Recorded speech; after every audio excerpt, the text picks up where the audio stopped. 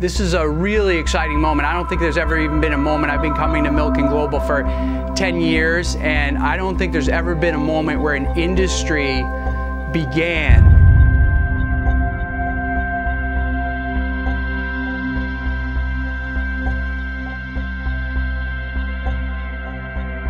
We're talking about a $50 to $100 billion industry that's just starting. There's no brand leaders, there's no de facto large companies that are in the space.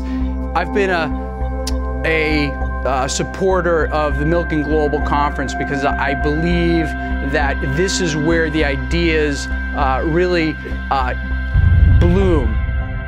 What we're doing is we're creating value, and when you create value, wealth is just a byproduct of that.